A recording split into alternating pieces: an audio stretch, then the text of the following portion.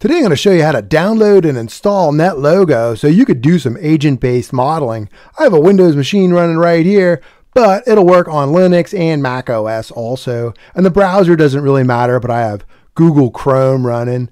Let's go ahead and type in the address bar, NetLogo download.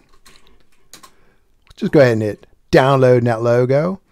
Cool, we're going to have to enter in our name, Peter Baker, and email simtechgamer7@proton.me. I just use this for videos. And I'll hit the download. And we got a choice of what platform we want. I'm going to pick Windows 64-bit. I'm going to hit the download button, and you can see it's downloading. I'll pause the video and come back when it's finished. All right, I got a little message that popped up saying my download was complete. We'll go to this arrow with the tray, and you'll have this NetLogo. I'm on 6.3.0-64. This number here is because I did it a few times. Don't worry about that. You won't have that number. I am going to click this, and we get our install shield. I'll hit next, and that's good. I'll take the default location for the installation. I'll take the default installation for the start menu. Let's add desktop shortcut. Sure, why not?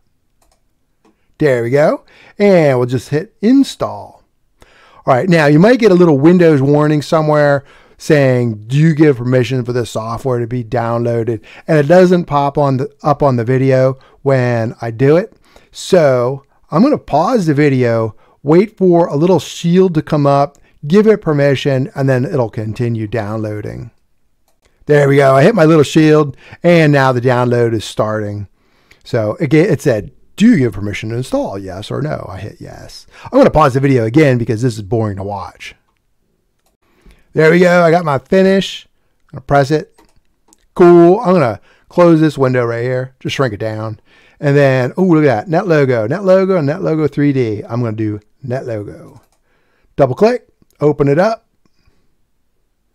Yeah, it'll take a second. There we go.